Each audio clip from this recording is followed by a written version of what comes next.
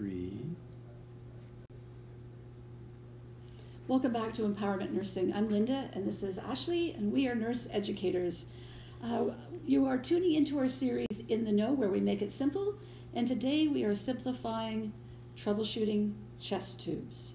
Chest tubes can seem very complicated for a lot of nurse graduates. They are, of course, overwhelming, as nurses must understand why they are inserted, when they're inserted, how they're inserted, all the parts of the chest tube, how they work, everything that could go wrong, how to assess the patient, right? Everything we need to take into consideration. And so there's a whole scope of knowledge around what we need to know and a lot of safety concerns, which is why it's a go-to question on the NCLEX and CPNRE exams, because there is so much that can go wrong, of course. Let's recap last week's Facebook Live, where we discussed why a patient would need a chest tube.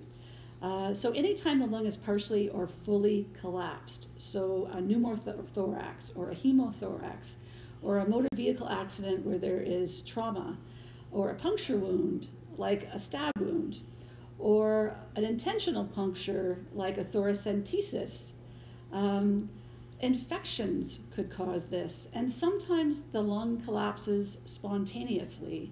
All of these would be reasons why a patient needs a chest tube. Now let's make it simple. Let's make it simple. So we did this demonstration last week. I'm just going to do it briefly again. If you missed our Facebook Live last week, we invite you to go back, because last week we discussed all the different parts of a chest tube and how they work together. So it's important to watch that video prior to watching this one. But just as a recap, in case you didn't catch it, I'm just going to demonstrate why a lung collapses when there's interference within the pleural space. As a student, I always understood kind of theoretically, if there's a hemothorax, the lung will collapse, and we put a chest tube in to suck the air out so the lung can reinflate, but I didn't really understand how or why. So we came up with this concept to help simplify it for students. So as you know, the lung sits in your chest cavity and it's surrounded by a pleural space, and the job of this pleural space is to maintain pressures. So the lung can deflate and reinflate without incidents, okay? So this has to remain uninterrupted. If air or fluid or blood or whatever else gets in this pleural space and that pleural space gets bigger, it doesn't allow for the lung to expand. So as an example, if our lung is normally in its pleural space and this pleural space gets a hole in it, as a stab wound or what have you, and this fills up with air, that pleural space gets bigger, filling with air or blood or whatever it is, that lung collapses and it cannot, as you can see, reinflate. Okay, so in this instance, we would put a chest tube into the pleural space. Like this, we would hook it up to suction. It would suck the air, the blood, the fluid, the exudate, whatever else, out of that pleural space, bringing it back to a normal size and allowing that lung to re-expand. And that's how a chest tube allows for lung re-expansion. Great. Now we're going to talk about troubleshooting chest tubes, and we're going to go to a page that is out of our textbook, and we're going to review this. So the insertion, when the lung collapsed, restores normal pressure in pleural space through a one-way removal of air, fluid, or exudate. The upper anterior second intercostal space would be for air. So this is where it would be placed because air rises. And the lower lateral chest, the 8th or 9th intercostal space, would be for blood, as blood is in the base of the lungs. So if you have both in there, so one for air and one that's down farther down for blood, it would be connected by a Y. So Y connected into a closed drainage system. And it would be sutured in place, and it's airtight dressing around the tube site connected to a closed drainage system. How do we assess this? You assess the patient, not the machine. The number one assessment would be to listen to bilateral lungs. There would be daily x-rays to monitor a re-expansion. You would monitor for infection. You would do deep breathing and coughing. They would be doing incentive spirometry, right, to help the lung re-expand. And you would be recording drainage every 1 hour for 24 hours, then every 8 hours. You would call the doctor if it's greater than 100 mils per hour or there's a change in color, because a change in color would be an unexpected finding.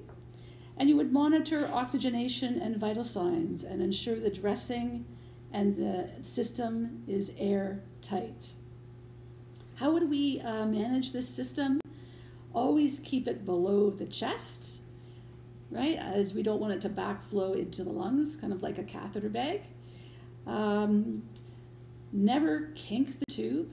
The system must be closed at all times, and ensure levels of water are maintained at all times.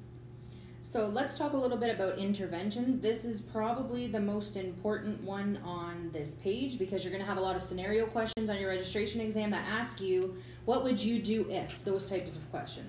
So what would you do if the tube gets pulled out? What you would do if the tube gets pulled out, meaning out of the patient's body, is you would put a sterile gauze taped down on 3 sides.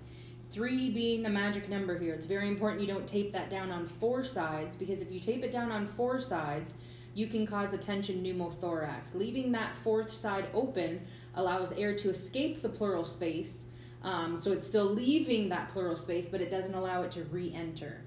If the drainage system falls over and the chambers mix together, pick it up. Okay, that's what you would do. Check those chambers and fill the water seal chamber to 2 centimeters of water. Last week when we talked about the different parts of the drainage system, we discussed how that 2 centimeters of water in the water seal chamber is the most important chamber because it prevents backflow into the pleural space, and have the patient deep breathe and cough. If the tubing disconnects, reconnect that tubing as soon as possible. You should have a spare at all times. Normal bubbling and abnormal bubbling. These are super important to understand because it's our experience that often on the registration exam, you're actually given normal findings to see if you will react to something normal, calling a doctor for something that's normal. So you need to understand what is normal bubbling and what isn't. So normal bubbling would be gentle, continuous bubbling in the suction chamber when it's on, intermittent bubbling in the water seal chamber if the patient exhales, coughs, or sneezes. The only time bubbling as abnormal is when there is continuous bubbling in the water seal chamber, which indicates a leak in the system. So anything else would be normal and expected.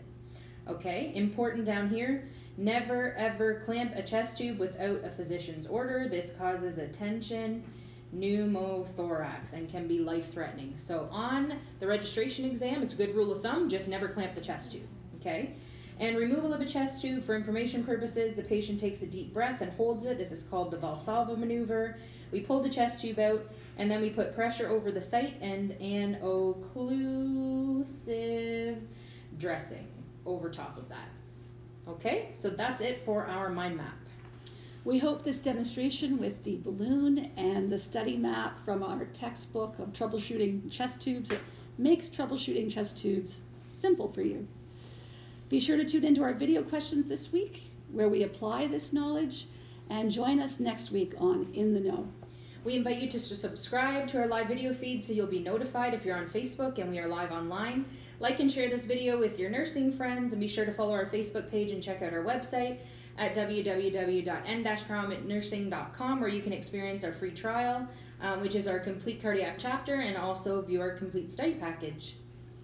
We'll see you next time on In the Know. Bye for now.